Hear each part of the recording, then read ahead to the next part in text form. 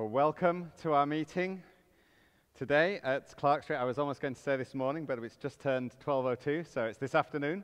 Welcome to our meeting, whether you're here in person at our building or whether you are meeting us online, either locally or further afield. It's so good to have you here with us. My name is Mark Rushworth. I'm one of the leaders here at Christ Central Church here in Fredericton, and we're so thrilled to be meeting back together in person again. In this building, in this new building that God has provided for us. But we also know that some people aren't able to join with us for different reasons. And so we're very glad that you're joining with us online as well, whether you're watching this on Sunday or another day. It's just great to have you here with us. And we're going to continue as a church to be doing things online and in person. This evening, for example, we're going to be praying together, and that's going to be online. It's going to be on our Zoom call, as we've done before. In the future, we may well have some prayer times in person as well. So we're just going to try and keep both of those strands going as we go forward. Over the last few months, we've been preaching through the book of Philippians, and right now we're halfway through chapter 2, and last week Joe preached on verses 12 and 13 of chapter 2. So why don't we start from reading those verses and go on from there up to verse 18. It says this: "Therefore, my dear friends, as you have always obeyed, not only in my presence, but now much more in my absence, continue to work out your salvation with fear and trembling. For it is God who works in you to will and to act in order to fulfill his good purpose. Do everything without grumbling or arguing, so that you may be blameless and pure, children of God, without fault in a warped and crooked generation. Then you will shine among them like stars in the sky as you hold firmly to the word of life. And then I'll be able to boast on the day of Christ that I didn't run or labor in vain. But even if I'm being poured out like a drink offering on the sacrifice and service coming from your faith, I'm glad and rejoice with all of you. So you too should be glad and rejoice with me." So, last Sunday, Joe was looking at what it means to work out our salvation, and it's important to have that as the context of the next part that we're going to go into. So I'm just going to revisit that a little bit in case you weren't here or in case you didn't hear. What does it mean, work out your salvation? Because work it out can mean a lot of different things in the English language. Paul isn't meaning figure it out. He isn't saying figure out how you can get saved. Because Paul spends a lot of time in his letters pointing out that we can't do anything to save ourselves. We can't do anything to make ourselves good enough for a holy God. Everything that we have as Christians is a free gift from God. That is the gospel. Romans 5 says, "While we were still powerless, Christ died for the ungodly. While we were still sinners, Christ died for us." That's the heart of the gospel. It's all grace. We don't deserve it. We haven't earned it. It's all grace, and God sets us free. So what is it that Paul's saying? Work out your salvation. Does it mean once we're made right with God, we're on our own, and then it's down to us to work out things, work so that we can repay God? Some people think that that's what we've got to do when we become a Christian. They think, well, Jesus gave everything for us, so now we have to give everything for him. We have to spend the rest of our lives trying to be good, trying to please him, working hard. Maybe eventually we can feel like we've paid him back. I mean, it's often like that in life, isn't it, about paying things back? We might buy something that we couldn't afford. Maybe we buy a house. Maybe we buy a brand new vehicle, a car, a truck. And then we spend the next years of our life, maybe sometimes even the rest of our life, working on paying it back. Paying back what we couldn't afford actually outright in the first place. Or kids, you might be thinking, well, I'd really like to get the new PlayStation 5 when it comes out, or the new Xbox Series X when that comes out. And your parents might say to you, well, okay, well, we'll get it for you, but you know what? You're going to have to do some chores around the house. You're going to have to be nice to your sister or brother. You're going to just have to earn it. You're going to have to pay it off. That's not what the gospel is like. The gospel is a free gift. There are no strings attached at all. It's completely free. So what is it that Paul is saying to work it out? Well, Paul is saying that there are things that we do.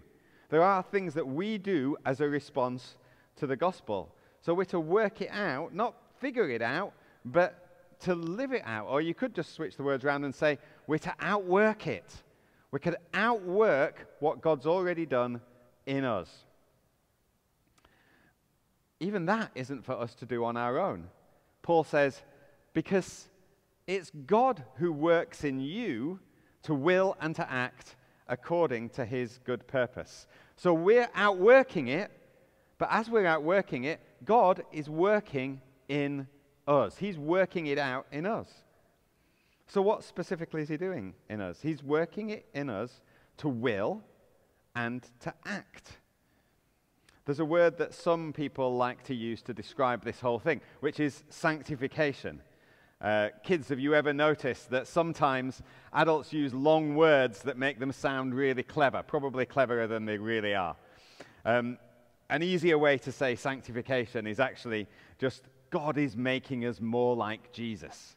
That's probably a better way of saying it anyway. You can say either. You can say sanctification if you want to sound clever. But God is making us more like Jesus. He's making us more like God. We're becoming more holy. Remember, earlier on in chapter 2, Paul's been encouraging us to be more like Jesus. He's encouraged us to follow the example of Jesus and how he lived. But God isn't saying it in this way. He's not sitting up in heaven looking down on us and saying, come on, work it out, shape up, figure it out, get it sorted. He's not become a distant God anymore. He's not gone back, or he never was a distant God. And he's not like a sports coach who just comes on the field from time to time and gives us a kind of pep talk and motivates us and then said, right, off you go and figure it out. No, God is at work in us all the time, working in us. His presence is always with us. And he's working in us to act according to his good purpose. He's working in us so that we can do these things, do the things that he's planned for us to do. He fills us with his Holy Spirit so that we can do things that we could never have done before. He's already made us a new person, but now he's filling us with his Holy Spirit and he's saying, you can be more like Jesus. I'm giving you the power to do it. But he's also working in us to will. Now, what does that mean? Because that's a key thing. It changes everything. To will something means to want to do it. It means our hearts are changed. Our minds are changed. God changes our minds about something. He changes our hearts. He changes our desires. He changes what we want to do. When I was younger, do you know what the most boring activity that I could imagine doing with my family was? Any guesses as to what the most boring thing that I could ever want to do was? I said that in the morning meeting and someone said, preach. I'll tell you what it was. The thing that I found the most boring as a child was going to the garden center. Going to the garden center. Oh my word. I mean, for some people, it's the highlight of 2020. They're looking forward to it. They still haven't been yet. But every so often, spring would come. It didn't even have to be spring. And my parents would get us in the car and they'd say, come on, we're going to the garden center. And my response would be, do I have to? Do I have to go to the garden center? Oh, it's so boring. And they'd say, yep, we're going to the garden center. And so we'd walk around and we'd be looking at all these trees and these plants, and they all looked the same to me. And they'd all got confusing Latin names, and they didn't understand any of it. And I'd be like, what? There's so many more things I would want to be doing. It would be deadly. I couldn't wait until I got old enough to not have to go with them to the garden center. And I did get old enough. And then when I was 21, I met Debbie, who's now my wife. And do you know what one of Debbie's favorite activities is? Oh, yes. Going to the garden center. She loved it. She still loves it. And so she'd say, why don't we go to the garden center today? And I would think, I can give you a list of reasons why we don't go to the garden center today. But I'd be like, really? And she'd say, oh, I'd love the garden center. So I'd be like, okay. So I began going to the garden. She's like, maybe not always. So I began going to the garden center with Debbie. And you know what? As I grew to love Debbie, I began to enjoy being with her more and more. And I just wanted to be with her. I just wanted to do the things that she enjoyed because I loved her and she loved me. And that changed my desires. It changed what I wanted to do because in the end, the activity wasn't the important thing anymore. Actually, the relationship was the more important thing.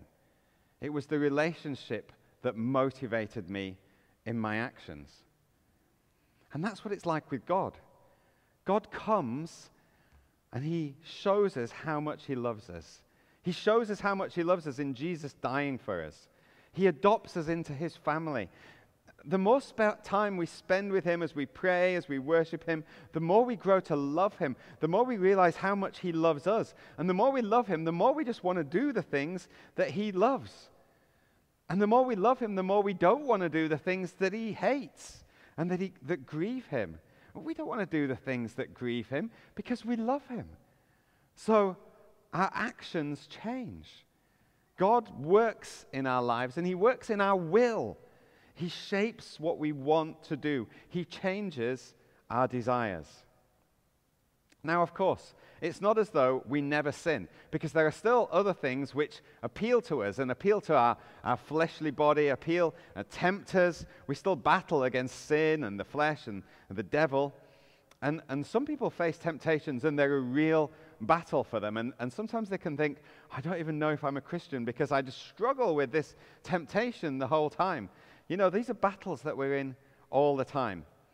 The question that we should ask ourselves, because some people, they wonder even if they're a Christian when they battle against temptation. The question we have to ask ourselves is, what is our deepest desire? What is the thing that we want the most? Because if the thing that you want the most is, well, I really just want to do these things, and I know it's sin, but that's what I want the most. And I want to be rebellious, and I want to do this, and I don't care about any of those other things. I don't care about what God thinks. Well, if that's where you are, actually, your heart does need to change before your actions change. You need a new heart. You need to become a Christian. You need to realize that Jesus died for that rebellious attitude, to forgive us, to bring us into relationship with him. You can receive that today. You can receive forgiveness even today and become a new person, receive a new heart. But if the thing that you want to do the most is to please Jesus, if you want to love him and you say, do you know what, but I just battle and it's so hard and but I really want to please him, well then you can be comforted to know that you are a Christian, that God is working in you, and there's hope that you can change. If you're worried that you're not a Christian, it's probably a good sign that you are. And God doesn't want to look at us and just say, I want to change your behavior. It's not about behavior modification. God looks at us and wants to give us a new heart. He wants to change our hearts. He wants to change our desires. And when we get a new heart, he'll give us new will. He'll give us new desires. So as we work things out, as he works in us, we find that we're more bothered about who we love. And we replace old patterns of behavior with new patterns of behavior. You know, you might think, well, I really want to give up drinking too much. I really want to stop eating too much. I really want to stop lying. I really want to stop watching unhelpful things on the internet or on TV. I really want to stop gossiping. I know I battle with those things. All of those things are fruit. They're the fruit of our lives. And it doesn't always help to focus in on the fruit. We don't fix on those things. I need to change those things. It's much better to look at the root of things. Work on the relationship that you've got with Jesus. Spend time getting to know how much he loves you. Work on feeding the root. And as we feed the roots with good things, the fruit will begin to change. I mean, let's get specific about one of the particular things that Paul talks about here, because he's speaking to the Philippians, and they love Jesus, But as a church, they'd got themselves into a bit of a mess about one particular sin, one thing that they were tempted to keep doing. And that was what Paul's talking about here, grumbling and arguing. And we'll find out later on in chapter 4 that Paul mentions two women in the church who were arguing a lot, and it was causing big divisions in the church. He's probably got that in his mind here in chapter 2. Grumbling and arguing. Now, let's face it. The temptation to grumble and to argue are big temptations. Let's do a quick survey. Okay, we'll start with the kids and teenagers. Kids and teenagers, okay? How many of you never grumble about anything and never argue about anything? There's a hand goes up and the parents quickly batting it down. So the parents are the ones who will be able to say, yeah, it's really tough never to grumble or argue. I mean, with your parents, with your brothers, with your sisters. It's a big one. Teenagers, grumbling and arguing, that's part of the job description. Like, that's just there. Let me give you some comfort. Okay, adults, how many of you manage to never grumble or argue about anything? All the hands are staying well down at this point. It's a big problem for all of us. It's a huge problem for all of us. Because if things aren't going the way we want or the way that we hoped, the temptation comes in to grumble about them. It was a problem in the Bible too. We see it in the Old Testament. You remember Moses led his people out of slavery, the Israelites out of slavery in Egypt. You remember how the Red Sea parted, how they went through. God delivered them from slavery. But then, straight away, the temptation came in, and the people started grumbling and complaining. I mean, at first, God took them to a place where it says there were 12 springs and 70 palm trees. Sounds pretty sweet to me. But after that, he took them into the desert. And when they were in the desert, the Bible says the whole community started grumbling against Moses and his brother Aaron. And this is what it says, and this is what they said. They said, it would have been better to die in Egypt. There, we sat around pots of meat and ate all the food we wanted. And now we're starving. Hello? You were slaves. There were slaves in Egypt. They weren't sitting around eat pots of meat. You only have to look at what the description was in Exodus to see what was really going on. Exodus chapter 5, it says they had to make bricks every day, all day, every day. They had to make these bricks out of straw. And after a while, the Egyptians said, we're not even going to provide the straw for you. You've got to go and collect the straw, and then you've got to make the bricks. And this is how many you've got to make during the day. And if you don't make enough bricks, we're going to beat you. And that's what they did. They were slaving away as slaves all day, every day, making bricks. They weren't sitting around pots of meat with their feet up. But that's what they remember it as. They're still complaining a few years later. By the time it gets on, God is doing miracles among them. He's providing food in the desert for them. He's providing manna for them. Manna is a bit like coriander seed, and the Bible says it tasted like wafers made with honey. Pretty good. I can think of worse things to eat than manna.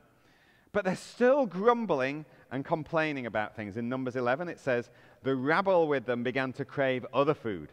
And again, the Israelites started wailing and said, oh, if only we had meat to eat. We remember the fish we ate in Egypt, and at no cost. Also the cucumbers and melons and leeks and onions and garlic. No, you were slaves. It wasn't like that. And since when did anyone want to say they want to eat cucumbers, leeks, and onions and garlic anyway? We might wonder how the Israelites could get into complaining so easily. They've just been set free from slavery by God.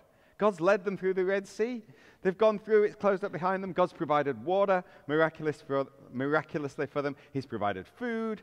He's moved before them in a pillar of fire and of cloud, but still they complain. Why? Because they've forgotten about the goodness of God. They're thinking about what they don't have instead of what they do have, instead of what God's given them. And they've also started to think that they could come up with a better plan than God came up with. And that's exactly the same for us too, when we grumble and complain. We can forget about God's goodness. We can fix our minds and think too much about the things that we don't have instead of thinking about the things that we do have. And we can start to think that we could figure it all out a lot better than God. And so we grumble and we argue. I mean, we do it about everything. We complain about winter and the cold all winter. Oh, when's this winter going to end? I'm so cold, I'm so freezing. 2 weeks later, it's 30 degrees and we're like, it's so hot. I mean, like, we can't have it. We don't like it either way. We so easily forget the things that God has done for us. We forget God. We just look at the negative things. We look at our difficulties. We look at our struggles. I mean, they're real, but that's what we fix our eyes on instead of on God and what He's done for us. Oh, it's been terrible the last few months. All the things I haven't been able to do because of COVID-19. Oh, it's terrible. You know, and we can start to feel that we've been just treated very badly by God. Or we might say, well, actually, yeah, I know I'm grumbling.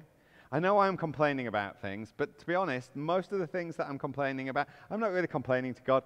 I'm not complaining about God. I'm complaining about other people. It's other people who annoy me. They're the ones who bother me. And so that's who I'm actually grumbling about. Okay? But that doesn't wash either, you see, because the people were complaining about Moses and Aaron. And Moses says in Exodus 16 and verse 9, he says to the people, the Lord has heard your grumbling against him. They might have said, well, we're not grumbling against God. But then he goes, who are we? You're not grumbling against us. You're grumbling against the Lord. Moses points out that when we grumble, even against other people, we're actually grumbling against God. It's Him that we're dissatisfied with. He's put us in this situation. Now, some of you might be thinking, hang on, I seem to remember a few weeks ago Joe saying, surely it's okay to tell God how you're feeling about things. When you're feeling sad, when you're feeling upset, even when you're feeling frustrated. Joe said it was good to tell God about that. And that is true. The Bible doesn't say that you can't be honest about the things that you're feeling and express them to God. If you're finding your situation difficult, that's different to grumbling. Grumbling takes it one stage further. Grumbling starts to say in our hearts, God, you've got no right to do this to me. God, this is so unfair. Why are you doing this to me? When we start telling God that He's wrong, then we're not listening to Him. We're not actually seeing what He's wanting to do in our lives. We know from the Bible and from our lives that He's a good God. He's working in us all the time, and He's working in us for our own good. The Bible talks about it. He says sometimes He disciplines us by taking us through hard things that will produce in us a harvest of righteousness and peace. That doesn't mean that every difficult thing that we face is God's discipline, but it means it might be. It might be the thing that we're facing now. Maybe that's what God's doing. There's a difference also between questioning and having a question. Having a question's okay.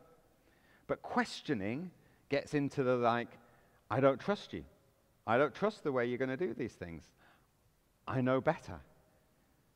And when we start questioning God, again, we're not hearing Him. Instead of grumbling and questioning, why not stop to say, God, what are you trying to teach me in this difficult situation?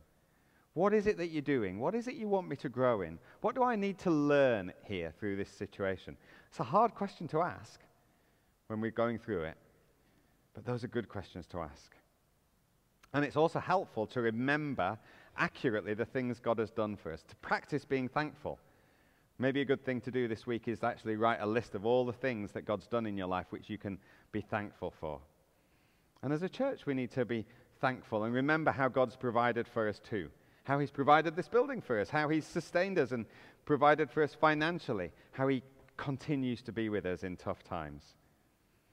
We need to keep turning to God because the truth is He's working in us to will and act according to his good purpose.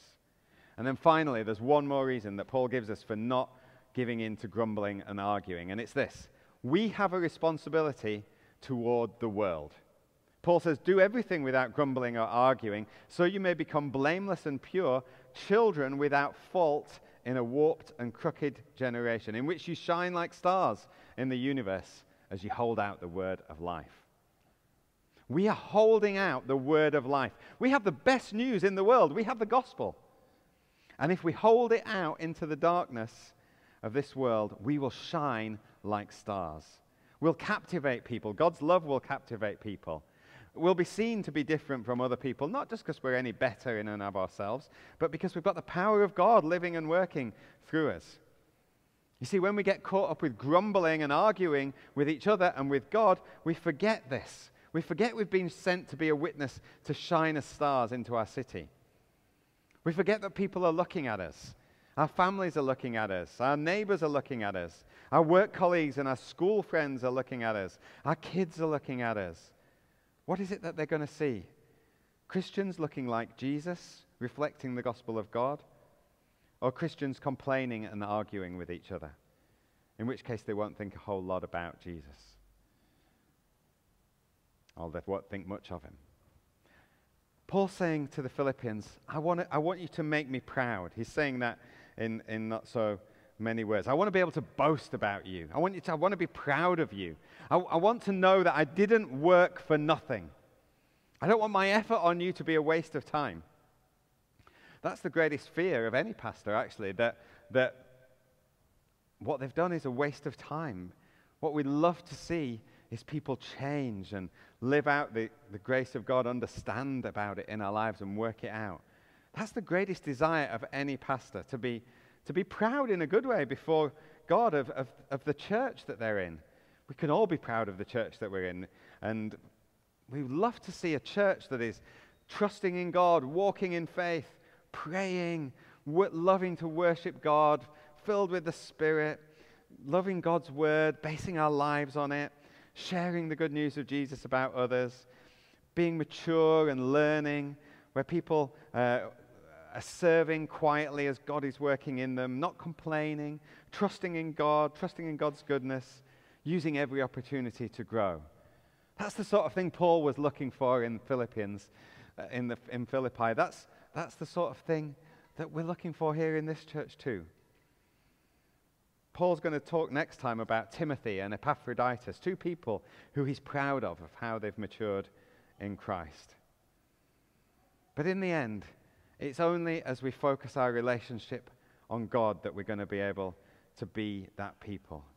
Otherwise, it's just going to end up being hard work and a lot of effort. The good news is God is at work in us to will and act according to his good purpose. He's changing our hearts.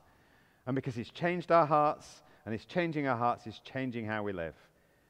So church, don't go away today feeling, I've got a list of things to do. I've got to really work hard at not grumbling, not arguing.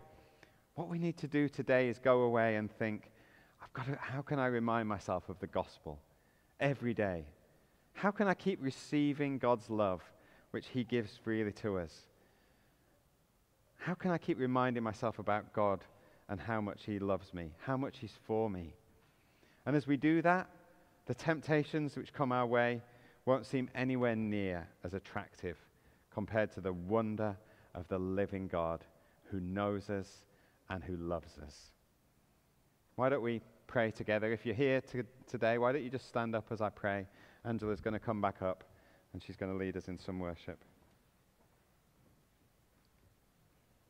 Father God, I thank you that you do love us. Thank you you've shown that love in Jesus.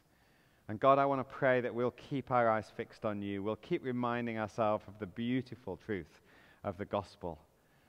And we'll trust that you keep working in us to will and to act according to your good purposes, God. Keep changing our hearts. Keep leading us more into godliness to be more like Jesus. We pray all this in Jesus' name. Amen.